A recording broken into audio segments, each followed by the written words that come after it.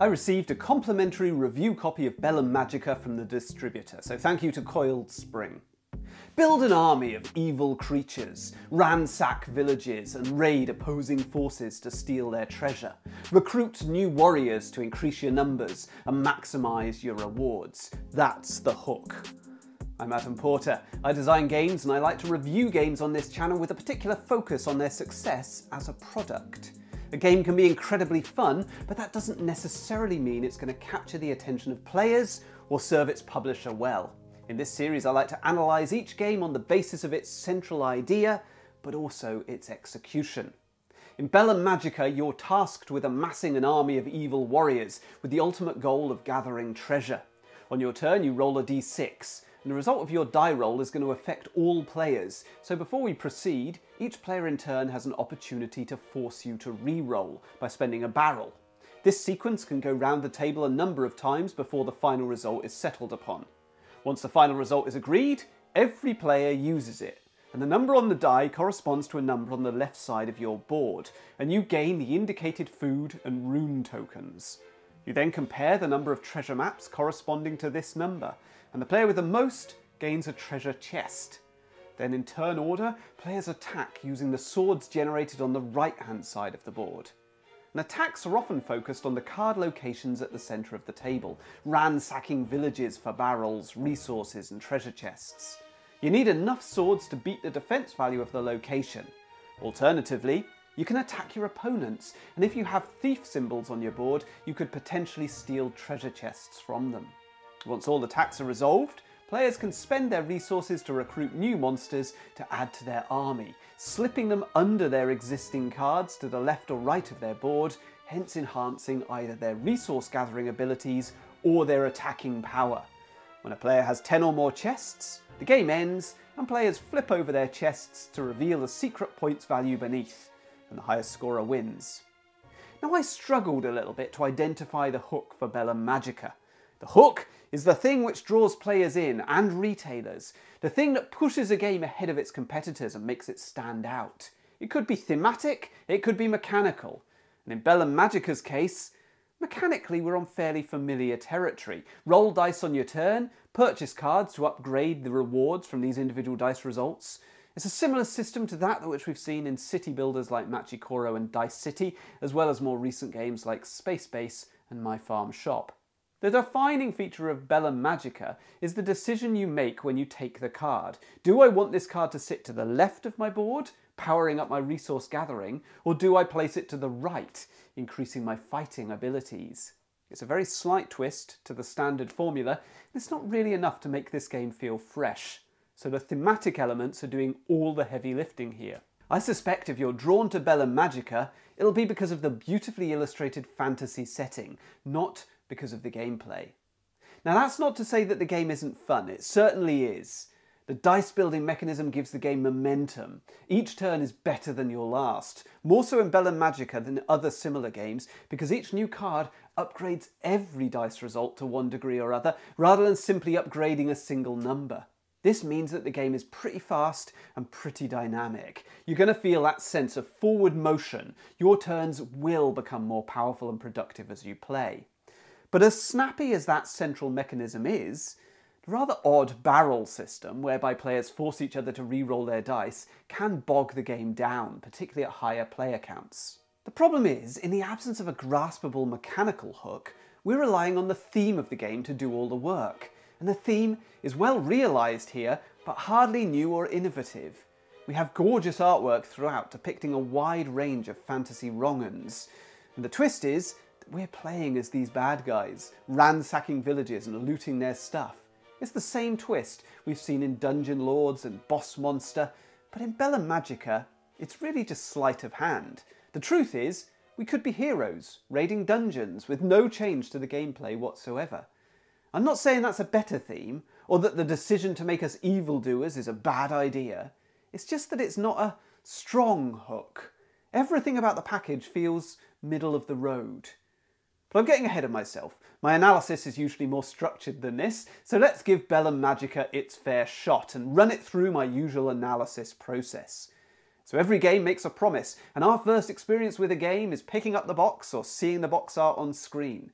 The package leads us to make assumptions about the experiences contained within, and your game has to deliver on these promises. A really great cover tells us what we're going to be doing and how we're going to feel. Bellum Magica was a game suggested for me by the distributor. It wasn't one that I'd heard of before it landed on my doorstep, so I can give you a fairly authentic report of my assumptions from checking out the box. So firstly, great art. Gorgeous, in fact. I was excited to find out what it was all about. Generic fantasy, and there's a goblin standing out prominently in the bottom corner. The monsters seem to be surrounding some sort of castle or citadel. The title, Bellum Magica, doesn't really give me many clues. I mean, I studied Latin for 2 years from the age of 11, and it's long since forgotten. But it doesn't take a genius to know that there's gonna be some magic involved. A quick Google Translate reveals that Bellum Magica means magic war. They've gone the Terra Mystica route here. They've taken a generic phrase, translated it into Latin, and there's your mysterious sounding title. Well, it works. I mean, it is intriguing, but it doesn't tell me much. My expectation from the cover was that Bellum Magica was probably a tower defense game with a focus on spell casting.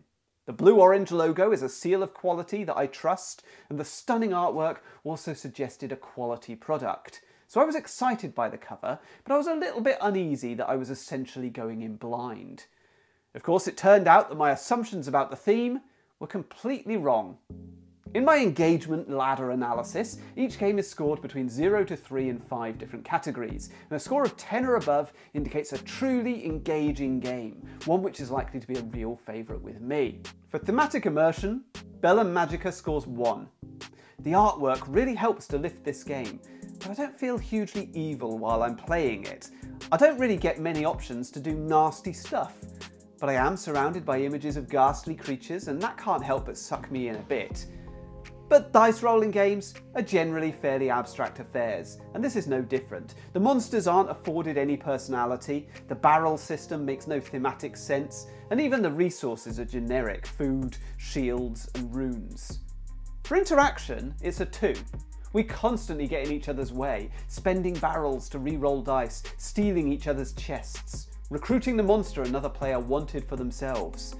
But I haven't given it a full 3 marks because honestly, I found the interaction a little bit annoying. The barrel system can be frustrating and it can really slow the game down. For stress and challenge, Bellum Magica scores 1. The game isn't really full of any tension. Some games keep you engaged by never quite allowing you to do all the things you want, always keeping your rewards tantalisingly at arm's length. But not so in Bellum Magica. The game is generous in its rewards and you're going to be getting good stuff on every turn. And that's where Bellum Magica excels. It gives constant feedback to the players. Like a mobile game feeding your addiction with bells and whistles, bonuses and rewards, in Bellum Magica you constantly get given stuff. Food, barrels, runes, swords, shields, treasure chests. You don't have to wait until game end to see who's winning. It's all right there in front of you every single turn. Spending a few turns building out one side of your board or prioritising one specific type of reward and then seeing those preparations pay off big time in a later turn is really satisfying. So Bellum Magica scores a 3. And finally, for meaningful decisions, well, we're back to a 1 again. The game is extremely dependent on chance. You can play the game cleverly, but that's no guarantee that you're going to do well. Your fate is dependent on the dice rolls and how much you're targeted by the other players. So Bellum Magica scores 8, which gets it pretty high up that ladder. It hasn't reached the highest rung, it's not quite enough to declare it a classic, but the score is indicative of the fun contained within the box. It really is a lively, engaging game. Briefly looking at my customer journey map and plotting some potential pain points, we'll start with onboarding. So the rulebook is pretty clear, although there are some clunky translations which threw me at first. For example, treasure maps are referred to as treasure cards, which is awkward in a game full of actual playing cards. And there's some confusion around the sequencing of certain events. But it is simple enough to crack on and assume that you've got the gist without any worries about misinterpreted rules throwing the game balance. The spending of barrels to force opponents to re-roll can slow the game down, and the sliding of cards beneath one another is surprisingly difficult and messy depending on the surface that you're playing on. So gameplay is fun, but it's not super smooth. The game clips along at a fair pace though, and the final points reveal when you flip your treasure chests is exciting. But it's also a bit unfair. The points for each chest are randomly allocated, with a skewed distribution so that the gold chests generally score more than the metal chests, which generally score more than the wooden ones. Nonetheless, a lot is left to the luck of the draw. So let's move on to my product design checklist. Is Bellum Magica innovative? Well, no, I think we've already covered this. Both thematically and mechanically, it feels like well-worn territory. But does it fulfill a need? Again, no. There's no obvious gap in the market that this game is plugging. No experience offered here which hasn't been seen before in other similar games. So is there scope for this game to grow with its user? Again, no, not really, I don't think so. I mean, after the first game, you're going to have seen most of what the game has to offer. That's not to say that you won't want to come back for more. It's chaotic and lively enough that simply switching up the players will give a slightly different experience, but there's not much to explore here. The game could expand in a variety of ways if it found a fan base. There's plenty of design space in those upgrade cards and their powers, the rewards from the looted villages and the player interactions. But Blue Orange is not a company known for its expansions, so I'd be surprised to see it actually happen. All that remains to do is plot Bellum Magica onto my idea execution matrix. So an exceptional commercial product has a brilliant central concept paired with outstanding execution. So how does Bellum Magica fare? Well, the idea is okay. We discussed earlier how much fun and engaging gameplay there is in that box, but the problem is that the core concept is so familiar. I don't see this game standing out above its competitors. So to turn this into a commercial success, we're reliant on Blue Orange executing the product immaculately, and I'm not sure that they've really succeeded. The artwork is fantastic. The components are great too. But the generic theme and setting, the confusing box art and title, they don't help the game to stand apart.